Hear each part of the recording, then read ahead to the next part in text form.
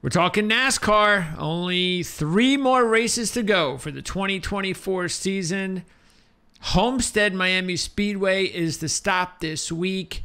And what we're going to do is what we do each and every week here. We're going to break down the race. We're going to talk about the latest odds. We're going to go over the track history, driver history with the track, and so forth. We'll take a look at the playoff race, odds.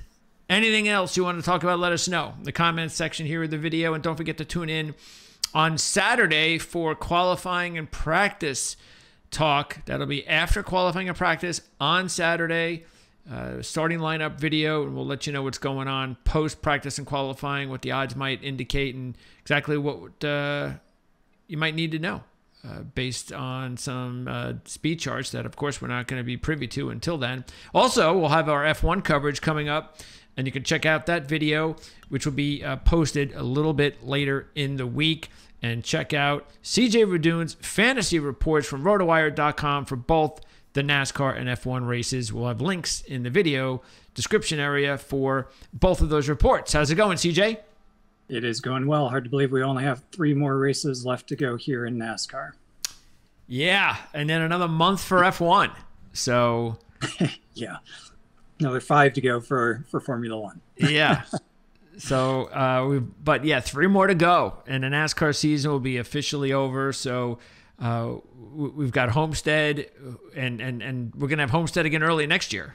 So, yep, moving to the spring next year. Unfortunately, I was doing a little bit of research on that over the week, and it seems like I don't know if they wanted to try or if they were just interested in switching it up. I'm not sure which drove it, but the opportunity to have more of a hot race in the spring, late spring, I guess, next year is kind of what they're aiming for, or at least what they're talking about. Whether that's the reason for it or not, I'm not so sure. I think Miami should have 2 races. I think it's such a good track. Why not put one in the spring and the summer?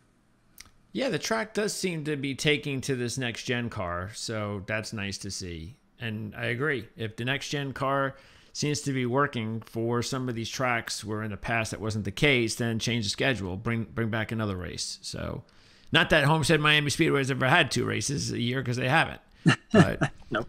Why not? All right, let's take a look first of all before we get into this. Let's see, let's pop in the, actually I got to make sure you're hooked up here so you can check out along with us here. So hopefully you won't have any delay. But let's go ahead and check out the odds. Actually, the futures for the championship. And so I haven't seen them yet. So is Joey Logano going to be on top? What do you think? He's going to be 4-1 at the worst. Do you still think it's Kyle Larson on top? I'm guessing Logano is top. Well, yeah, in order that he'd have to be at least tied with Larson, because of what Larson was 3.5 last week, I think. So yeah, probably even with Larson at this point, 3.5. Okay, let's check him out. Ooh, starting to lose any potential. I'm not going to go call Larson's numbers a bargain in any way, shape, or form. But hey, look, he was 4-1 for most of the year. Now he's finally dropped under 4-1 to 3-1. So he's the favorite. There you go. 3-1. Yes, indeed. Well, we warned everybody, and we didn't warn everybody last week. 2 weeks ago. Multi-weeks ago. We actually talked about this like 2 to 3 months ago when he was 22 to 1, something like that, to win the championship. Yes. So we hope you took him when we gave you that advice, and then you'd be sitting pretty with Joey Logano sitting there in the championship, ready to go. Who's next? Bell or Reddick? Yeah, last week it was Bell, so I'm going to say it's Bell, and then Byron probably 4th. Oh, could be. Or it could be Reddick. Let's see. It is Bell. Reddick might be 4th. Byron, I was right. It is Byron. Yeah, Reddick surprised me last week how high they had him. I think that's more realistic as to where he's been racing, though. So I agree with those odds. Not with Larson and Logano necessarily, but Bell and Byron for sure. Yeah, this is where I guess Vegas believes this is what the Final Four is going to be, because look at this. Tyler Reddick's 10-1. Mm-hmm. I thought he should have been there last week, to be honest with you, or maybe even 2 weeks ago. It was because of the road course. I think he moved up a little bit and then kind of carried that through last week. But what a bargain. Denny Hamlin at 14-1 at this stage. Is that a bargain the way he's been racing, though? Well, maybe. But it is Denny Hamlin, so. It is Denny Hamlin. And there's a big bargain. Yeah, that but is then again, he was a big bargain last year, too. Yeah. At this time. So yeah, he could easily win one of the next 2 weeks. Wouldn't be surprised if he did. Just had a bad first race out of the gate. For whatever reason, they missed. We'll talk about it. They missed the setup. They were behind. Crashed in qualifying, obviously, so had to go to a backup car. So just long day. I don't think that's representative of his real chances of getting to Phoenix. Chase Elliott. Chase has been pretty quiet. He is the longest long shot of the bunch at 28-1. So, I mean, it wouldn't be a bad idea to take all 4 of these drivers right now and then just hope one of them wins the next 2 races or gets into the Final Four, and you got a chance. And I can see one of these 4 being in the Final Four. Absolutely. I think one of them will be. Yeah, you still have two races left to go. Miami, very competitive track. A lot of these drivers have been very good at Miami. Martinsville, probably every single one of those guys has won at Martinsville. Maybe Reddick is the only one that hasn't. But yeah, I think you got 2 weeks to be able to have those pay off, and they can shift in an instant. Yeah, and again, just putting a wrap on what happened last week. So another crazy situation. And look, Logano was one of our picks last week, and he had to be. It's just karma is the way it is, and it's just working out for him right now. And it wasn't just the fact. I mean, just look, I had Christopher Bell as my top choice, and I was just feeling pretty good. I even had Bowman, of course. We had him as a long shot and sitting pretty there with. You had Byron as your top. We had Byron, Bowman, and Bell with the top 3 late in the race. Figured, we got it sitting pretty. One of these three drivers are going to win. The only way they don't win is something weird happens. And then something weird happened. Weird happened. Exactly right. And the whole gas mileage deal came back to... And look, see, this is why we talk about it all the time. And I don't care what anybody says. And I know Christopher Bell's upset. But Christopher, and I'm not saying anything negative about your crew chief. I'm not nothing negative there. But you don't have Paul Wolf. Yep. So we've been talking about Paul Wolf for years. The guy is the best strategist in NASCAR.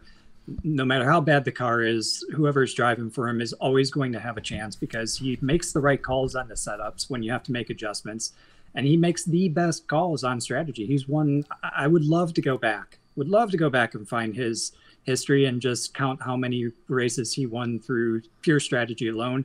Sunday at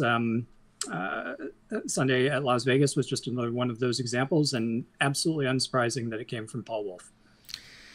Yep. So, and really, look, Joe Logano, championship driver, one of the best drivers in the series. He's not having a great year. I think anybody in the top 20 could have been driving on Sunday and would have won the race. That was all Paul Wolf. So, okay. Now, we are going to take a look at what's going on this week with the odds. And we have, look, we're back at it again with Kyle Larson as the favorite by double the points.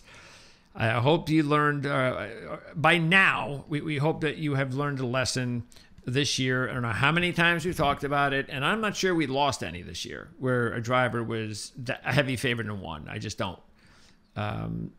Now favorites, of course, have won, but and what'll happen is normally, except for Van Gisbergen, whose odds went absolutely ballistically low on race day, most of the time the odds are at its widest in the middle of the week.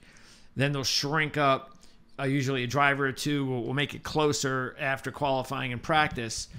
And most of the time when we're talking about it on a Tuesday or a Wednesday, because we're recording this week on a Wednesday, that any driver who's a heavy favorite by double the points, they don't win. It's just the way that it is. And especially, and look, if one of them won this year, well, you tell me about those odds of 1 for 33 or 1 for 34, whatever it is. Not very good. So we'll get into why Larson's a favorite, but he's just not worth it at 3-1. And then we can kind of let's go to one more driver here, and that's Byron. So let's go with these top four. These are the four favorites of the race. So you got Reddick, Bell, and Byron behind them. And we can understand why all of these four drivers are the clear favorite four. Look, Larson had the win just a couple of years ago where he led 199 laps. Actually finished fourth in the most recent Darlington race, which is the only track we're going to talk about as a similar handicapping track that relates to Homestead. He led 263 laps at the race at Darlington just a few weeks ago. So there's that, and it's Kyle Larson.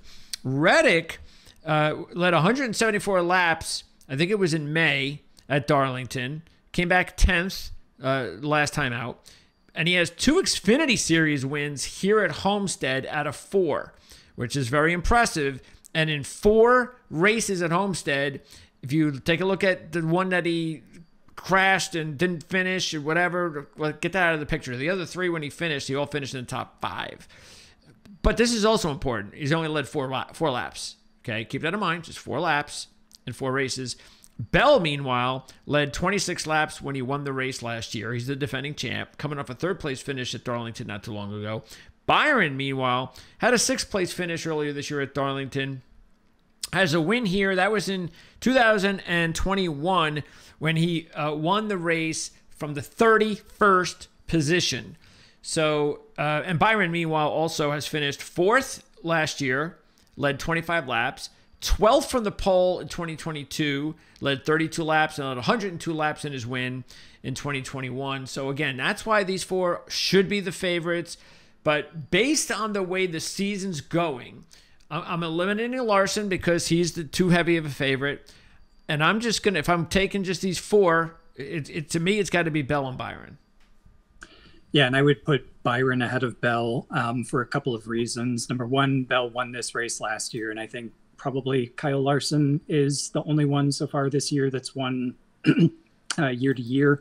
I'm not sure it counts because it's in, we're not talking about a race in the same year, which has not been done this season, but it's really those laps led for me. So Byron, last three races, his win, his 12th place finish, and his 4th place finish, 102 laps, 32 laps, and 25 laps led, exactly as you said. So if I'm looking at Larson, who's the only other one that can compare in that laps led category over recent races here at Homestead, if I can get Byron for 2-1, plus the fact that Byron's just been a top 4, top 3 kind of machine over the last, 5 or 6 weeks, there's no reason why I wouldn't take him this week. I think he's one of your final 4.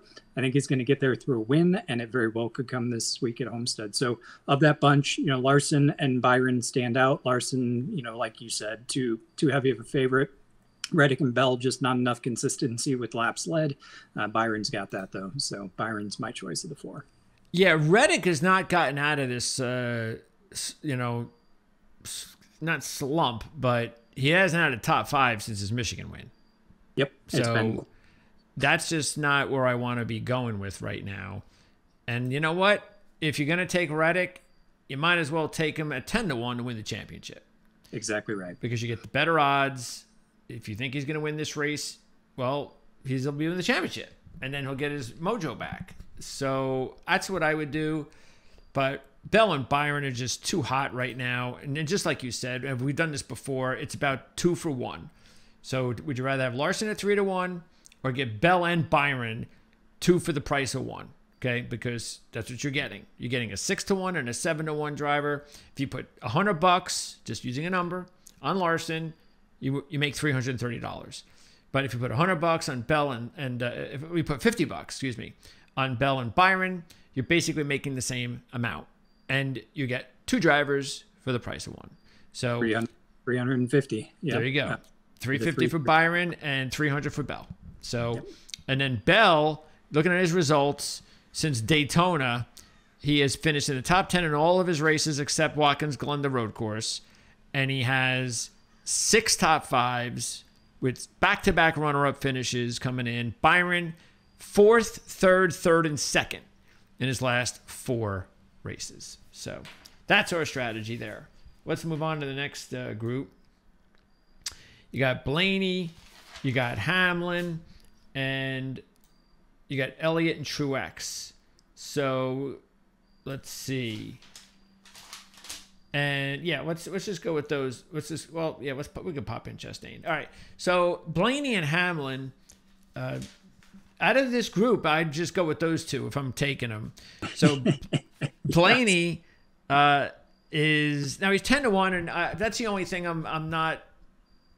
See, this thing, Blaney's 22-1 to win the championship, and he's 10-1 to win the race. Come on. I mean, this is definitely different. We just talked about the Reddick deal. So if you're going to have that strategy, well, why would I put money on Ryan Blaney at 10-1 when I'm going to, because if I'm going to do that, I'll put the 22-1 to win the championship. Same reason. If he wins, he's in, and we know how good Blaney is at Phoenix. So that would be the strategy there. Hamlin, not so much. It's 14-1. It's sort of like Reddick, but the same thing. I'd probably do it that way. But if you're just going to go with the race, that's the thing. I don't like these guys at 10-1. I wish they were more like 12, 14-1, that kind of thing. And maybe that's what you'll get on Sunday after qualifying and practice. But Blaney, runner-up last year, led 53 laps, has another top 5, led 70 laps 2020. Very good in the Xfinity Series as well here in 4 races. Not so good at Darlington, so keep that in mind this year. Hamlin, meanwhile, has led, let's see. No, here's the thing with Hamlin. If you want to take a look at his career, very good career. Got 3 wins, okay? 6 poles, very impressive, even though he only has 1 win from the pole out of the 6. That was in 2020. Last year, led 31 laps before he wrecked. Very strange stat is that Denny Hamlin has raced here 19 times, 3 wins. Those are his only 3 top 5s in his last 15 races at Homestead. So if Denny Hamlin is in the top 5, he's winning. If he's not, it's not that impressive of a result. So that's the strange thing. And then Hamlin, of course, as we just mentioned, is not exactly on fire right now. You take a look at how things are going, but it's okay. It's better than Reddick. I mean, he has 4 top 5s in his last 5. Nothing worse than 14th at the Roval. Does have a top 5 at Bristol during the stretch. So it's been okay. It's just not anywhere near as good as he was early in the season. He was on fire early this season. So it's not the same Denny Hamlin, but he's been okay.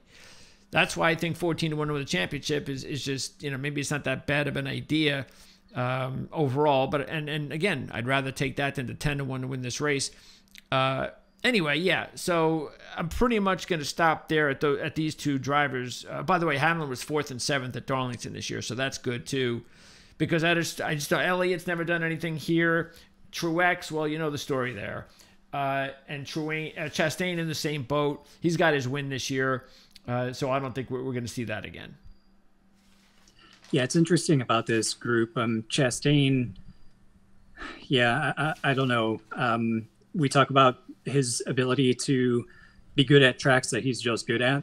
I'm not sure that this is one of them. He has 1 second-place finish. The rest of his finishes were 17th or worse. His average finish is 23.6.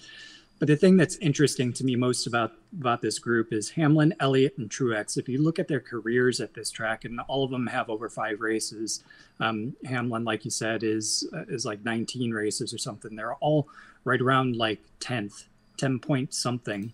Hamlin's been longer, so his drops to 16.1. But if you look at Elliott and Truex, they're like 10.7, 10.4, thereabouts.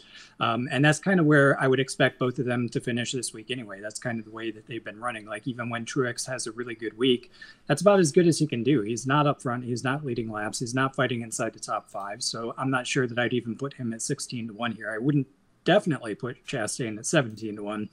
So you're really looking at Blaney and Hamlin here. And exactly as you said, and we talked about a little bit earlier, Hamlin is not on fire. He just doesn't seem to be as hot as he was earlier in the season. I think he may have peaked too early. He's still got a couple of weeks to turn it around or bring it back. But Ryan Blaney, like we talked about when we were looking at the futures, he's a guy that could easily win one of these next 2 weeks, and I would almost expect him to be in that Final Four at Phoenix. So why not this week at Homestead, where he started 10th, I think, and finished second last year and led 53 laps. So he's got another third place finish back at this track back in 2020. So he knows how to get the job done here. And, Logano's win last week rises all ships in the Penske shop. So maybe this is Ryan Blaney's week. All right. Let's move on. We've got this. So you got Joey Logano there. So you can forget about him winning again this week. That's not happening. And then you got Kyle. And Kyle, interesting. He has, going into last year, he had 10 top 10s in his last 11. But then that streak came to an end when he finished 18th last year, or that run, because, well, he was driving a Chevy. All that other stuff, good stuff, was with the Toyota. That was just him. Because if you take a look at the overall manufacturer stats, Toyota and Chevy kind of equal the last several years. I mean, Toyota has won 6 of the last 11, including Bell's win last year. Chevy, meanwhile, won the previous 2, so they won 2 out of 3. Ford is the one that's the problem. Ford has no wins in the last 5 and only 1 out of the last 13. That was Logano's championship win. That was the championship win, I believe. Mm-hmm. So keep this in mind, too. There have been 8 different winners at Homestead the last 8 years. All right. So if you haven't won at Homestead either ever or in the last 8 years, maybe you got something going. And as far as starting position, only 2 of the last 3 winners actually started outside the top 6 rows. So qualifying is not going to matter as much as normal. Those starting positions were 13th and 31st, as we mentioned with Byron. And only one pole sitter has won the last 21 races at Homestead. One. That was Denny Hamlin in 2020, as I mentioned. His 1 out of 6. So, by the way, the championship race ended in 2019. So if you want to look at 2020, the last 4 races, it's a different strategy. It's a different setup. Because we all know when they were championship racing, there was only 3 or 4 drivers that could win. So just keep that in mind when you're going over your stats and your analysis. So anyway, Kyle Busch, getting on Kyle, he's the only other driver. He's the last driver to win 2 races. So he won it in 19 and 2015. Otherwise, that streak is 8 straight. And Kyle has those 2 wins, but he's only had 2 laps led in the last 4. Second at Darlington, and you're getting 18-1. Gibbs, we've been forgetting about Gibbs for a while now, and he disappointed again. He looked like he was pretty good early last week, and then he crashes or ends up spinning out, whatever. Keselowski, forget him. He doesn't have a good resume here, even though he won Darlington in May. Bubba on this board, though, if I'm taking a couple of drivers, I'd think about Kyle, but I'd also maybe think about Bubba, because his best finish was actually last year when he finished 6th. From the 2nd position. So he had a good qualifying effort, 6th overall, and he was 7th at Darlington earlier this year, came back to lead 37 laps just a few weeks ago at Darlington. So I think Wallace, and if you're driving from Michael Jordan, there's no such thing as giving up. So Bubba will be out there to try to win. That's definite. And you're getting 28-1. So out of that group, I'd think about Kyle, and I'd definitely put a couple bucks on Wallace as a long shot. Yeah, I agree with you. Logano, we've got to throw out just because nobody's won back-to-back this year. He's not going to do it. It's not going to change this week. I don't see any reason why it would. Kyle Busch is interesting. I would consider him. He last week was, a disappointment for several reasons, but past couple of weeks have actually he's tailed off a little bit. But he does still have the speed that he started to pick up as the season approached the playoffs. So Kyle Busch is still out there hunting for wins. He's a 2-time winner here. So don't discount that. Ty Gibbs, I'm not going to bother with until he starts showing something that makes me question that, which he has not yet all season. Brad Keselowski, like you said, never won at this track. He doesn't have a good resume. His average finish actually is 14.5, which isn't bad, but it's only because he's got 4 top 5s in there. Best finish was a 3rd place finish, which I think he did twice. So nothing really outstanding there that would make him stand out. But like you said, Bubba Wallace certainly does stand out to me, and it's not a result of his average finish, which is 19.2 over 5 races here at Homestead, but it's the fact that he got out front and led laps in both of the last 2. So in 2021, he figured out, starting from the 19th position, how to work his way forward and lead some laps. And then he backed that up in 2023 when he started on the front row, ended up finishing 6th, but ended up leading 9 laps by the end of the day. So I think Wallace is a better choice in my mind than his teammate this week. And I wouldn't put Wallace, any further back. I would take him, now. And in fact, I'd obviously also put him in my fantasy roster too. I think he's going to be one that's kind of that mid-price driver. I would go ahead and slot him in because I think he's going to get out and lead laps, probably qualify in the top 10. And like you said, driving for Michael Jordan, he wants to prove himself, and he's going to be trying to do that these next 3 races. All right. And then we take a look at the rest of the long shot field. Bowman, AJ, Briscoe, Gregson, and Dillon. Maybe even Hocevar, but those are the interesting ones. I mean, Bowman, I know he's never done much here, but he has had 2 top 10s in the last 4 races, 8th at Darlington out of the 2. If he qualifies well, though, okay, if you want to wait, it's up to you. I'm going to put money on him now anyway because the guy is just driving his head off.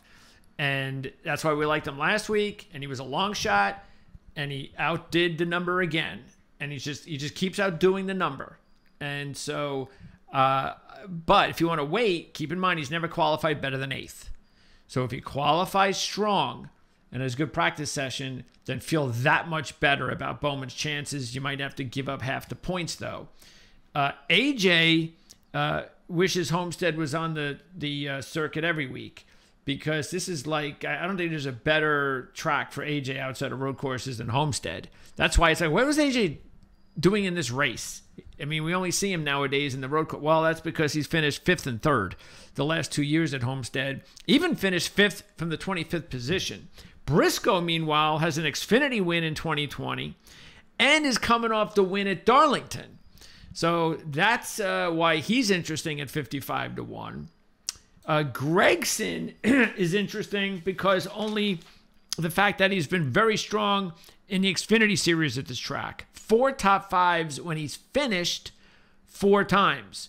He has a wreck in there. So if he finishes, he's in the top 5 every time with a win in 2022, leading 127 laps. And Dillon might be a must play for a buck as well, because even though he only has 1 top 5 out of 10, and never led a lap in the Cup Series, he's been 12th or better in his last 8. So he's a really good fantasy play this week. Nice little obscure, long shot driver fantasy play. Austin Dillon, 12th or better, last 8 at Homestead. That includes 4 top 10s and a 4th in 2022. And he also, in 4 Xfinity Series races at Homestead, has 3 top 5s and a runner-up. So I think Dillon is a buck.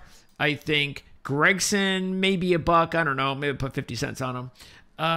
Briscoe's worth a buck, AJ's worth a buck, and Bowman is definitely worth more than that. Sort of like, I'm going to treat Bowman like Wallace, like the 2 best long shots in the field. Yeah, I agree with you on Bowman. I think just based on how he's been racing, had another good race or good week last week, despite getting disqualified. Otherwise, he'd be well in the fight to make it to Phoenix. So I think Bowman's got it going on. Plus, he's got something to prove. AJ Allmendinger, like you said, has been very good at this track. He is into the Final 4 in the Xfinity Series, so he can probably relax a little bit this week and maybe focus on another top 5 here in the Cup Series. Chris Buescher's done nothing here, so kind of throw him out. But the other one that you did not mention, actually, and he did pretty well last week as a result of the fuel saving strategy, is also Daniel Suarez. And I say that because of a fantasy perspective, not necessarily as a a betting perspective, but he's going to be relatively down there on the price list for fantasy rosters as well. And he's been getting better at this track. His last 3 finishes were 15th, 10th, and 16th. So if he can walk away with the top 15 in the middle to bottom part of a fantasy roster for a cheap price, I think that's a good way to go as well. But certainly of that bunch, Bowman is my top choice of the bunch, and then I'd probably go a little bit longer with AJ Allmendinger, like you said.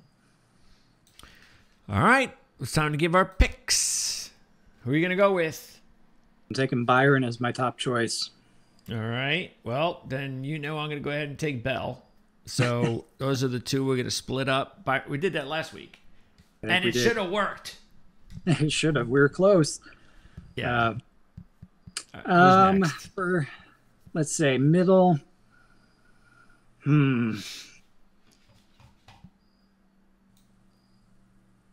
I'll take Wallace as my middle guy.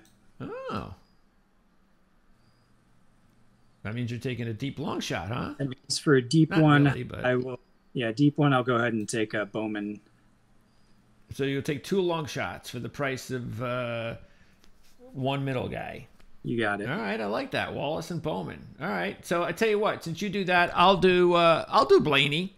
I'll put Blaney in there since we have 2 long shots, because I'm going to add another long shot here as well. And I will go, let's see, it's going to be, again, I think the top long shots are Dylan, Briscoe and AJ. I still kind of consider them long shots. I'm still surprised they're not like 65 or 75, to tell you the truth. Maybe they will be at the end. But you know what? I'll go ahead and let me take Dylan. That's a good choice. Because maybe he's due one after what happened earlier this year. So, all right. Anyway, you know the whole deal. You got it there. And be with us next week. First of all, you're going to be with us on Saturday or be with me on Saturday when I go over qualifying, practice reports. Last week, it was unusual because it was a West Coast race. So we weren't on till late on Saturday, which was a bummer. So we anticipate we are going to be, though, on a lot earlier this week. So I'm guessing it's going to be like around 3:30, 4 o'clock. I think that's kind of been the way they've been going. Again, they're not giving me any Saturday info, but I'm just going to guess it's going to be like 2:30 to 3:30-ish. So we should be on the air no later than 4:30 with a recording of how qualifying went, practice went, updated odds, and just overall analysis on what to look forward to 24 hours from then. And right around then. So that's coming up next week too, either Tuesday or Wednesday, hopefully Tuesday. We wrap up the regular season with Martinsville, correct? That is correct. Martinsville before we head on off to Phoenix for the finale. And Martinsville, who won Martinsville earlier this year, that was William Byron. So there you go. That's probably not a good thing for William. So he better not need to win that race, but he probably doesn't. Yeah, get it done this week. Yeah, who's probably going to win their way in this week? Without winning, but get to the playoff, the Final Four. Who do you think can do that this week? Is it possible that anybody can do it this week? Yeah, I think both Bell and Larson are far enough ahead. Byron's not even that far behind those two, but Bell's at the top of the points standings. He's 42 points ahead of Hamlin. So if he maintains that, that's about a race. He should be able to work his way in if he gets stage points and finishes up near the front. Maybe even if one of the bottom 4 guys has some more trouble, Bell may be locking himself in pretty early, if not within the first couple laps there at Martinsville. And keep in mind, both Bell and Larson, they're going to go into this race almost like teammates, because if they don't win, they want the other guy to win, because they already know that guy is more than likely going to sew up a spot, and they don't want someone else stealing the spot because that works against them. So, but it does look like Bell, Larson, unless, of course, we have something go on here. But even if Bell and Larson qualify, but if they don't win, then one of them might be sweating it out anyway next week. So You got to get in. You got to, there could be 3 winners, and then it only leaves 1 spot for points. So that is exactly right. Yeah, that's another reason why you want to get it done this week. Plus, next week at Martinsville, short track, easy to get bumped out of the way. Whether you've got a fast car or not, you're always going to be in contention to get a bump. So this is a week where if you've got the speed, you have to capitalize on it to make yourself, locked into that finale at Phoenix and hopefully through a win. But Christopher Bell is going to be doing everything he can to put himself in position to get there on points, even if he can't win. But I think he stands a good chance of winning anyway. So. Yeah, and again, that's the whole reason why I actually. This is the part I kind of like about just the way that it's set up. I mean, it's set up the way it is, the playoff structure. So what I like about the way the playoff setup is that you do in this last round, Bell or Larson, one of them may have to win to get in. Now maybe they get in, because the other drivers are going to be rooting for are going to be 20 other drivers who have been eliminated already, because that helps them. So they're just looking for someone else to win that's out of it, or one of them to win. They just don't want any of the drivers that are, Logano. Hey, Logano, you can win too. But anybody else, the other 5 drivers, they don't want them to win because it would put pressure on them to possibly. And look, I think that is the way it should be. I know others still, even the way the system is, might think otherwise. I don't know about you. I don't know if you think that Larson and Bell, if they're so far ahead in points in the playoffs, deserve to be, or whether they should just add a driver and make it, hey, you know what? They got some, I mean, you can't knock Larson or Bell out. Look at their points. Look how high their points are. We should have 5 drivers in this year.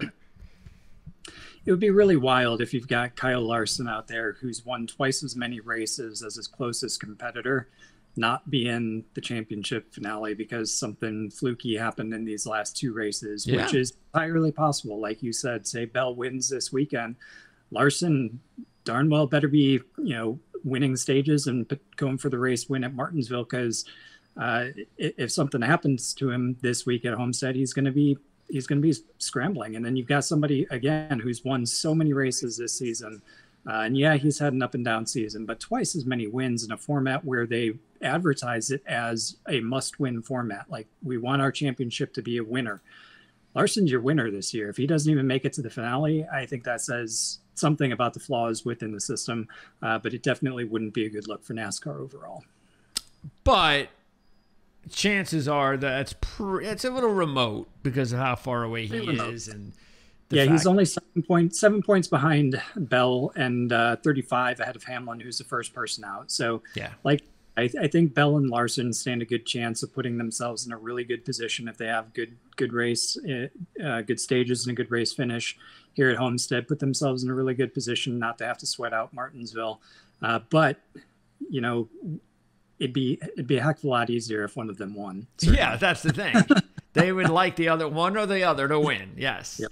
That would make life a lot easier for them. All right, so that's it. We'll see you again here next Tuesday or Wednesday when we preview Martinsville, the last regular season race in NASCAR. So thanks for tuning in. If you're interested in our F1 coverage, you can check that out. That video will be published in the next couple of days, so look out for that. Possibly on Friday, because I believe that's when you have your fantasy report ready to go. So we'll probably post it on the same day, and we'll see you guys again next week.